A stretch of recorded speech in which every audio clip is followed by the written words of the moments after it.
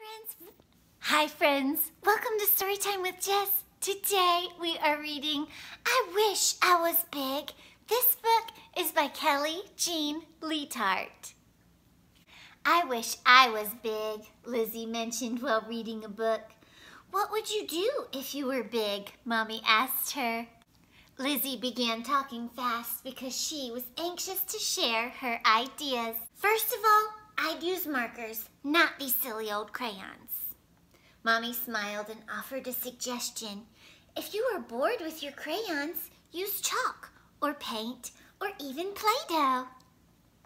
Well then, I'd stay up late until the stars came out.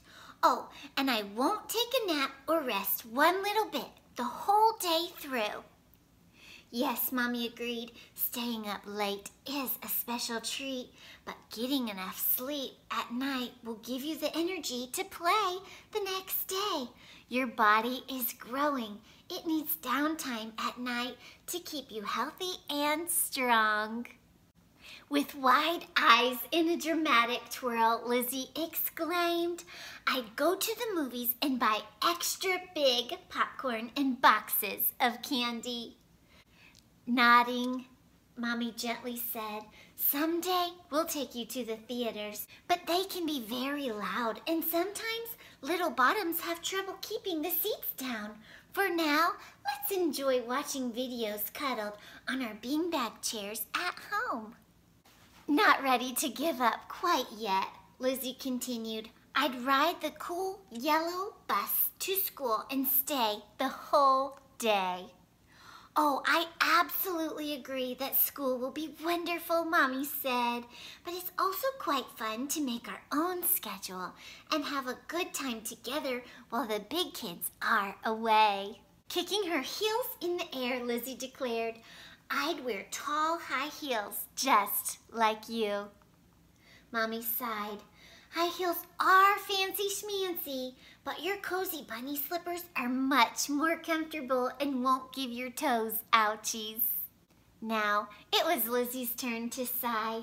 I'd go to my friend's house and play all day and then spend the night, she said, remembering how her older brother did this just the other day.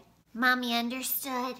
Yep, playing at other people's homes is exciting, but so are sleeping downstairs in your sleeping bag and the carpet picnics we have in front of the fire with our family. Sweet Lizzie, even though I think it's fun to look forward to the future, I also know that God wants us to be content with our lives right now. He has given us many blessings for us to appreciate today, not tomorrow. So, if you keep looking ahead, you will miss the exciting things in your life this very minute. Now, Mommy suggested, how about we celebrate today by making some cookies? Sure, Lizzie agreed, but only if I can lick the spoon. The end. Thanks so much for joining us today with Storytime with Jess. Be sure to click the subscribe button so you don't miss what's coming next.